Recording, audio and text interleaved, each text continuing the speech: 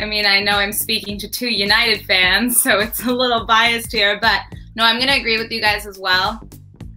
Are you guys still there? Oh my God. I'm here. Oh my God, I thought it stopped. Okay, I'm going to start again. Sorry. Tottenham are sitting pretty at the top of the league and somehow managed to keep hold of Harry Kane. Are they now realistic contenders for the league title? Absolutely not. Tottenham are not real contenders in my opinion. I think they're a few steps down, and look for them to finish around maybe 3rd, 4th, 5th, as per usual. Yeah, for me, I think that Tottenham, they're not at the same level as Man U, Man City, Liverpool, Chelsea, and it's early. There's a long season, and so far we do see a lack of goal scoring from them. So we'll see how that works out, for the rest of the season. But defensively, they're doing well.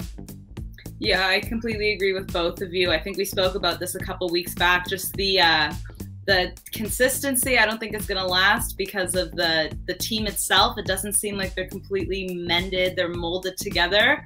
I don't trust it. Okay, so who had the best transfer window? Chelsea, Man United, or Man City? For me, the best transfer window, I have to be a homer and say Manchester United. We obviously get Ronaldo back. He's one of the greatest players of all time, still a high-class player. I know he's older, but we also get Sancho. Years of speculation, is that going to happen or not? He comes through, and also we bolster the defense with Varane, so I have to go with United on this one. Okay, so speaking to two United fans, I know we're a little biased, but I'm going to have to agree with you because I think you're right in the sense of they got a player in kind of each, midfield, defense, forward. And I think Lukaku going to Chelsea was huge, but overall United snagged way more players. Hey, you're speaking to two United fans, Sarah. Like, nothing but agreements here.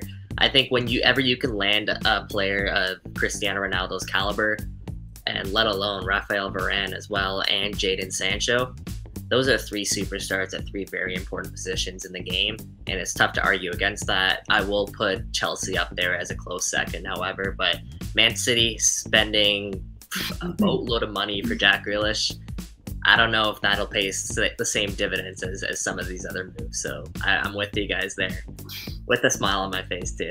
Yeah, says the United fan again. Ronaldo scored more than Lukaku in the last Series A last season. Can he do the same in the EPL? This is going to be really tough because I think Lukaku has a little bit more coming from behind him in the midfield with Chelsea. Of course, we know Ronaldo's caliber and what he's able to accomplish and what he has accomplished in the Serie A, but I think Lukaku might have a bit of a step up, not even because of Ronaldo's a bit older, he has a bit of age on him, but I think Chelsea's midfield are nasty, and I think they're going to be pushing through and creating a lot more chances with, they have players like Conte, Mason Mount, Jorginho, like that midfield is insane. So primarily because of that, I think Lukaku might be able to do it. Overrated. That midfield is a little bit overrated, in my opinion. But that being said, Lukaku has one job, and that's to score goals. And he's going to be paid based on, his ability to score goals. And I think Ronaldo might be asked to do a little bit more for Manchester United than just put the ball in the back of the net. So for that reason, I actually agree with you, Sarah. I think Lukaku will surprise a few people perhaps and beat Ronaldo out of the Golden Boot race.